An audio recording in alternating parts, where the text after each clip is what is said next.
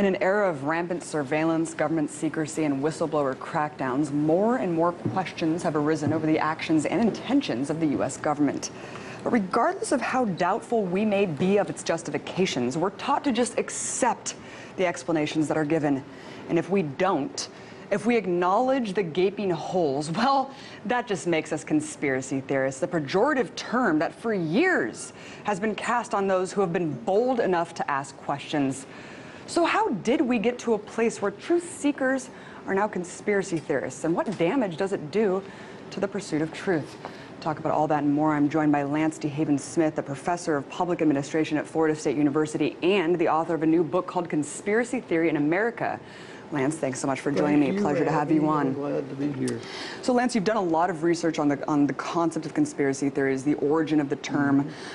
Talk about the history of when this became a tool used to discredit legitimate questioning. It happened after the Warren Commission report was criticized for the lone gunman theory, and people were saying that they didn't believe that. And the CIA started a propaganda campaign, a global propaganda campaign, to label these people conspiracy theorists and to ridicule them and say that they were just doing it to make money, or they were in love with their own theories, or they were under the control of communist propagandists.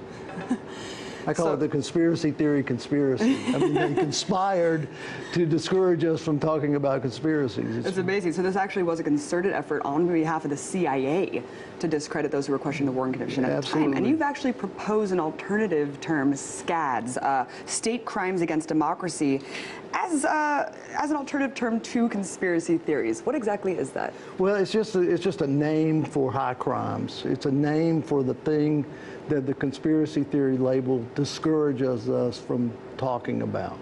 And if we can't name it, it's really hard to deal with it. If people can just stop the discussion when they say conspiracy theory, where do you go from there? So what I've suggested is there are crimes like white-collar crime, juvenile crime. Let's give a name to this type of crime. We've seen it. We know that we had Watergate. We know that we had Iran-Contra. We know that the Bush administration misled us about intelligence for invading Iraq. We know we have these crimes, so let's name them and study them as a group. The tendency with the conspiracy theory label is to look at these one by one.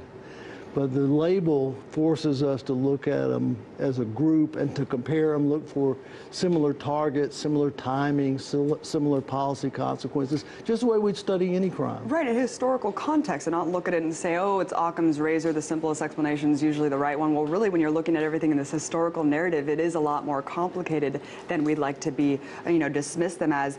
You mentioned these patterns, looking at the patterns around SCADs. Can you talk about one such example of a pattern that you've found? Assassinations is very obvious. The only people that get assassinated in America, political leaders, are presidents. The vice presidents are not targeted. U.S. senators die in plane crashes when the Senate is evenly divided between Republicans and Democrats. And what this is showing you is that their interest in killing people who have control of foreign policy, and they don't attack. I don't want to give anybody ideas, but I mean, they don't attack Supreme Court justices. I mean, these people have enormous influence. Why do they not get targeted? Well, the people that get targeted have control of foreign policy, and that tells you that the people who are doing this have an interest in foreign policy. Well, I always thought it was very interesting how we accept the fact that we have assassinated, not we, but the U.S. government in concert with the CIA have assassinated leaders, foreign leaders across the world to perpetuate kind of global policies, yet we find it so hard to believe that they would do that actually within our own country. And the weird thing is, when we did this overseas, we started seeing assassinations in our own country. It was in the 50s and early 60s that we were targeting people in Egypt and Latin America, and then we see it show up in our own country. And I think that's what happens. The CIA gets skills that then migrate back into American politics. Of course, and one of the most dominant conspiracies ever, and I hate even using that term because conspiracies are real, so it's really baseless to even use this to explain something in a pejorative way, but the assassination of JFK. I mean, I'm talking about a poll that just came out in May of this year that I wanted to show you. Majority of Americans believe that Oswald did not act alone in killing JFK. Why is it that this is nothing more than a conspiracy by the establishment, mainstream media, when the majority of people think this? But the political class will not say these things. Realize the Kennedy assassination is obviously a conspiracy. We know that from the evidence in the Warren Commission report. The bullet hole in his neck was higher than the exit in his back, so the trajectory had to be down. Well, you couldn't shoot from the 6th floor and have a trajectory like that.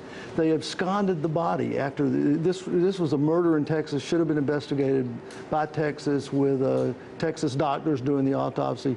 They took the body, some say with guns drawn, and put it on Air Force One, which was not a transport plane.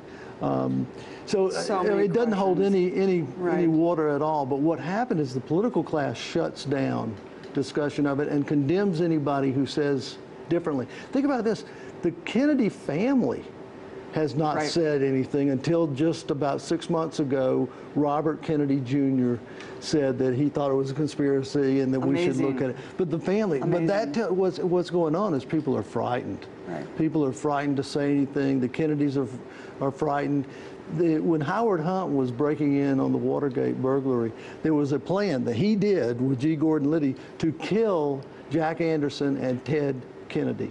And they were called off. But this gives you, I mean, these people are not playing. This is very serious stuff. No, and I think I read that Jackie O on her deathbed actually said something to the same thing, that she had questions as well. Unfortunately, you know, it takes someone who's almost dead to come out and actually acknowledge that she thinks that there was something more to the story. Right. Why is this so damaging? What does this do to discredit really the fundamental of a democracy? Well, our system of government is based on the idea that citizens are vigilant. We have a check and balance system because we assume that the leaders will abuse authority, other things equal. So we try to pit them against each other.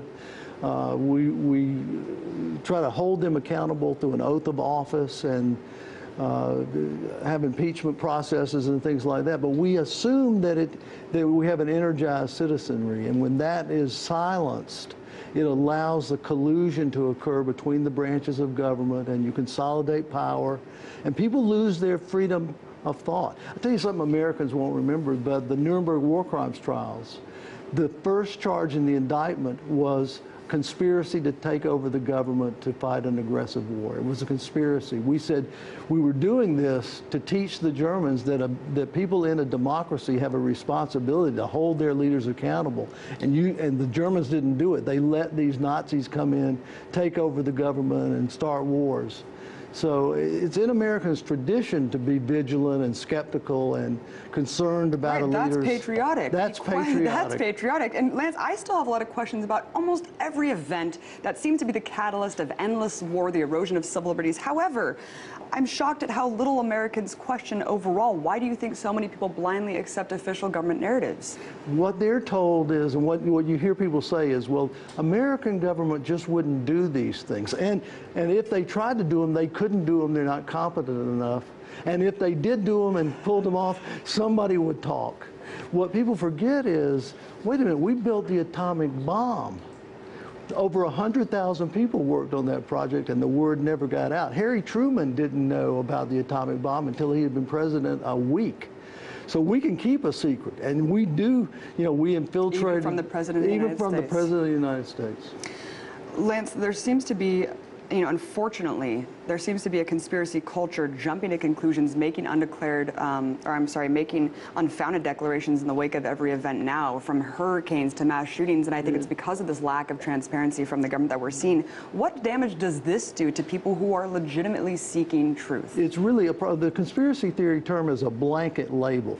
It doesn't make any distinctions between a crazy idea and a very realistic idea. It just paints one broad brush, and what we've got to do instead is talk specifically about what the suspicion is. Let's just call it a suspicion and say, here's the evidence for it, and we have to be willing to discuss these things on the merits and quit trying to shut down conversation. It's really undermining our public discourse and making it very difficult to be reasonable in politics. I always say, you know, I take the government narrative and I don't say I have the answer, I know what really happened. All I know is what didn't happen. Right. And what they say Right. isn't possible. What the government keeps coming up with is what I call coincidence theories. Right. They always say, well, that's just a coincidence. A million coincidences happen at one time. Lance, we have to wrap it up. Thank you so much, Lance D. Haven, author, Conspiracy Theory in America. Everyone check it out. Very important subject, important book. Thanks a lot. Thanks a lot, Abby.